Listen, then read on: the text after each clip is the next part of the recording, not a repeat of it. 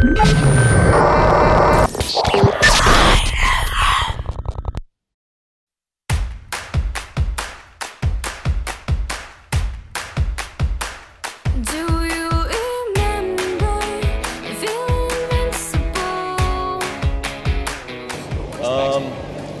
me and Dan, we met in 3rd grade, and we pretty much just have been playing music together ever since then.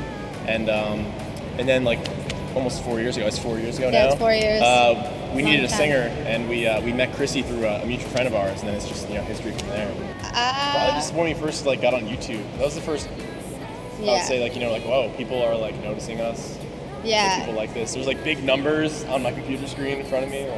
So one day the numbers just jumped from 0 to like. Yeah. Well, it was kind of just happened instantly because our first thing that we did on YouTube was a cover with another a larger YouTube artist. So as soon as we did that cover, but even for that artist, that cover did better than most of his other ones.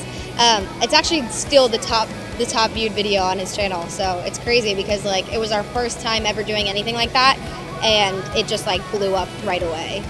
I would say being genuine is the most important thing, and bringing something new to the table, because it's really easy to emulate other artists, especially since there are so many great ones out there already, which is it's fine. It's fine to know what you like and know what you don't like, and take bits and pieces of things that you like. It's draw inspiration. Yeah, it's okay to draw inspiration from other artists, but you have to have something that makes it you, because if it already exists, then people are going to look elsewhere for it, But if there's something that only you can offer, then people are going to only look to you for that.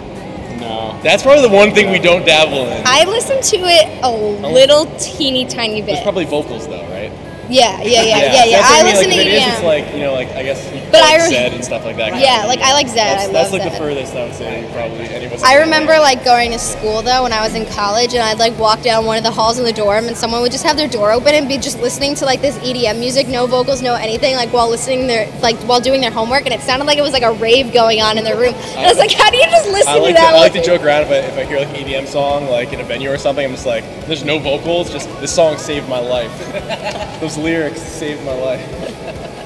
Those 8 bars over and over saved again. my life. Yeah. All right. Can you save me now? When the ground drops out, I get lost in the crowd.